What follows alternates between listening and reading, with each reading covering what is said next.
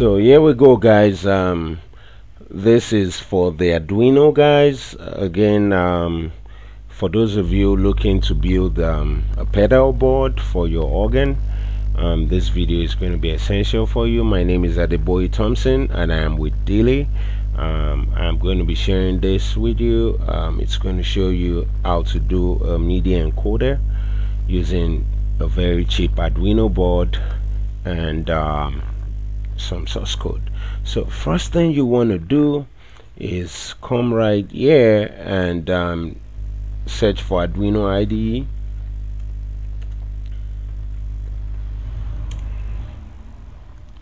And it'll take you can go to the Arduino CC website.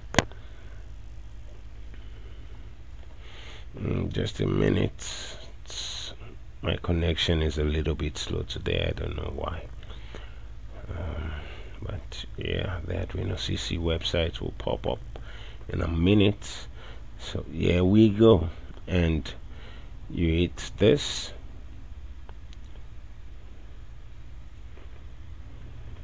Now Arduino is sort of based off C, not C++. You can see the question here: is Arduino based on C or C++? It's certainly based on C, because the difference between C and C++ is that C is a procedural language while C++ is object-oriented, and all through your development of the Arduino, you're not going to be doing anything object-oriented. Everything is going to be procedural. Functions and stuff like that, which makes our life so much easier. I prefer that. Again, all of this is really easy stuff, I promise you. These MIDI encoders are usually so expensive, and it's ridiculous when you think of how easy it is to make this stuff and why in God's name they sell these MIDI encoders for so much money. Now you want to come down here and you can see the different options. You have the installer, you have the zip file for non-admin install. Now that would probably be where I would go. If you do it, that it will give you a zip file. Now once you download that zip file, you unzip it if you're on Windows, and then you now have to plug in your Arduino. I'm already assuming you do have an Arduino already. You can get an Arduino Uno. I have both the Uno and I also have the Nano. I'll be putting like pictures. My phone always has like very huge files when I do video recordings with it, so I'll just snap some pictures and have detailed explanations. But the main thing for this video series would just be in the coding. Again, for schematics, I would do detailed schematics for you guys, and people interested in doing PCBs can also do those. This stuff is very easy, trust me. Just be very patient. You would learn how to send MIDI messages in no time. So again, do download the zip file if you're on Windows. If you're on Linux, which I also use, you download either the 32-bit or the 64-bit version, and it will also be like a tarball, and you unzip that also. Linux automatically sees the drivers. For some reason Windows doesn't. In the event that Windows doesn't automatically recognize your Arduino, what you have to do is go to Device Manager, and you see right here comes Device Manager. I'll hit that up, and give me a minute so I can plug up my Nano, and you see what happens to the Device Manager immediately once the Nano is plugged in.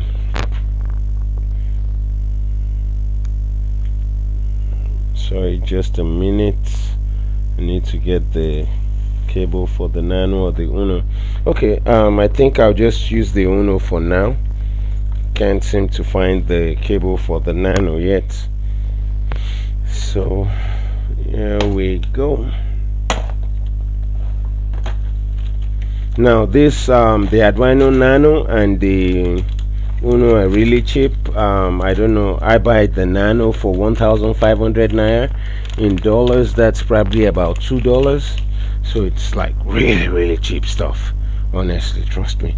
So I'm going to plug this in now and open up my device manager so you can see it, because once I plug it in you should immediately see this stuff light bring up the new device.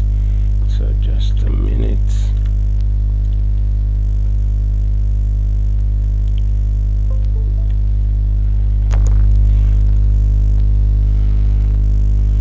Okay, so I've already installed the driver for the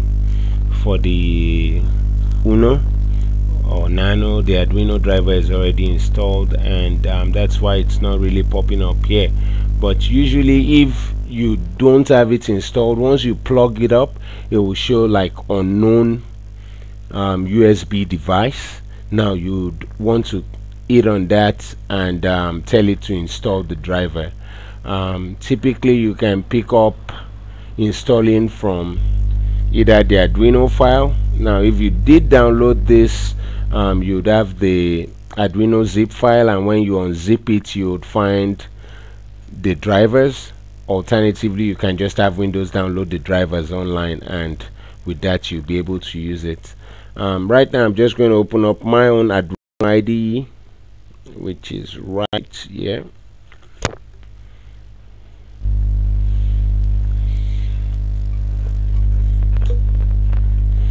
And it's loading up.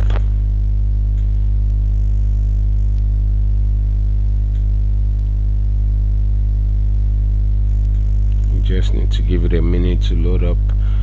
My system is a little bit slow, but it's all right.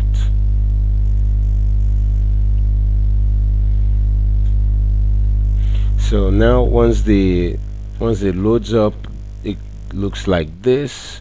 I'll come to tools, and for board I have Nano selected. Now if you're using the Uno, you change to Arduino/genuine Uno, and then when you come down here, get board info.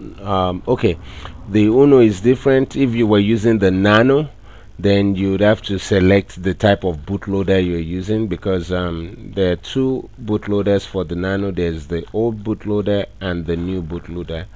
You can try either and see which one works for you. If you bought your Nano, if your Nano was made in 2018, it would have the new bootloader. If it was made before 2018, it will have the old bootloader. So if I change to Nano now, under the processor you can see old bootloader, so I'm using the old bootloader. Then the other thing is the port, so you want to select what port it's connected on. Usually if you don't have the driver installed, it won't even allow you select a port, so you have to make sure you have your driver installed. Since I have my Uno connected, I would go ahead and change to Uno now. On that port I'm going to choose COM8, and then I'm just going to open up like a blink sketch. So under examples, basic, and go to blink, and I will just hit verify first so it compiles the sketch.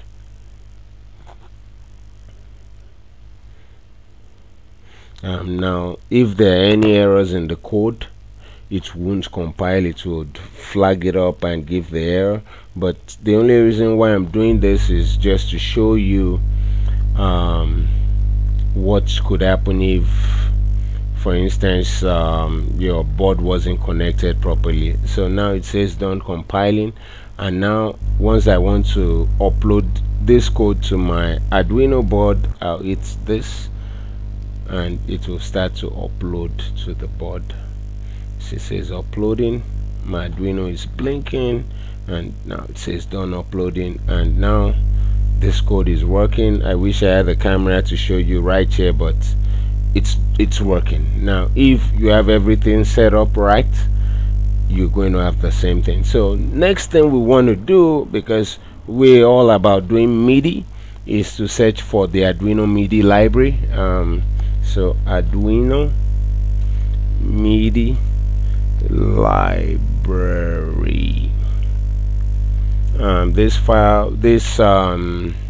library was written in C by some really awesome guy. So 47 effects.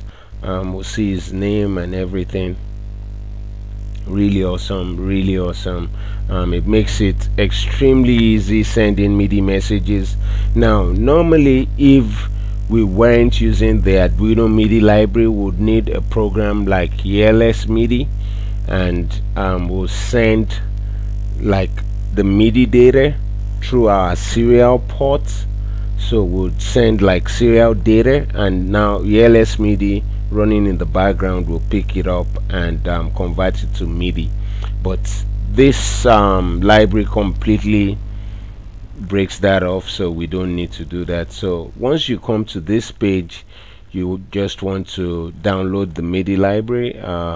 Let's see, documentation not necessary, so you can come here and hit clone or download. So download zip, and this should download the zip, and I'll hit save Arduino MIDI. Now I already have it saved on my system, but I just want to walk you through the process. So I'll open it up, and I can just extract this to my desktop. Extract file.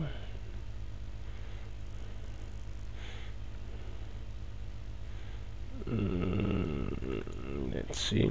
Okay, so I'll choose desktop and hit OK. And I guess it's already done extracting. Now after you've extracted, you want to come back to your Arduino and go to sketch and go to include library, and then now you can hit manage library, and it will bring up this. Just a minute. Sketches. Okay, so add zip library. Yeah, here we go. And then you select from your desktop and Arduino MIDI library. Now I already have it added, so I'm not going to add it again, but in order to verify whether you do have it included on the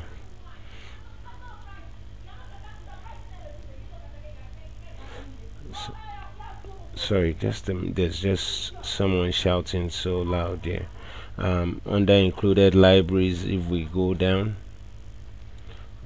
down, where is MIDI?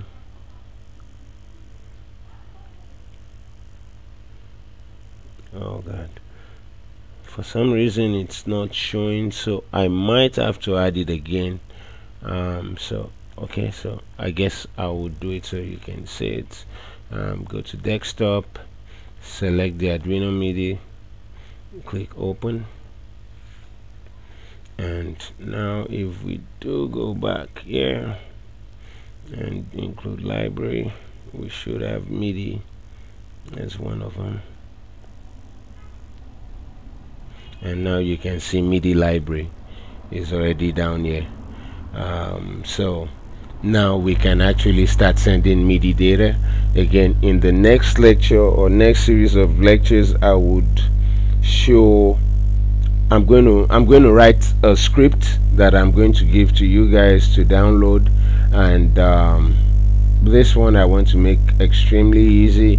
You use 3 Arduino Nanos, and that would provide more than enough digital inputs for your pedals, so you have 32 inputs. The reason why I prefer using the Nano over the Uno is that the Nano you can solder to like a PCB, and it just looks like a surface mounted component. It's really easy to use. Again, you guys are going to have fun with this stuff, trust me. This is just the very beginning, but it's very important we have all this set up right from the very beginning. We already have the MIDI library included. In the next lecture I would design a MIDI circuit, show you how to send MIDI data, and we actually use grand org and test like the expression pedals, so we can control it with like a potentiometer, and also play some music with like buttons on our breadboard. You see how easy it is, honestly, trust me. So just next lecture we'll do that. In the time being, please hit me up if you had any problems setting up the MIDI library, or if you had any problems setting up your Arduino IDE. Please let me know, and I'll be more than willing to get on there and help you out. Thank you so much for your time. God bless you.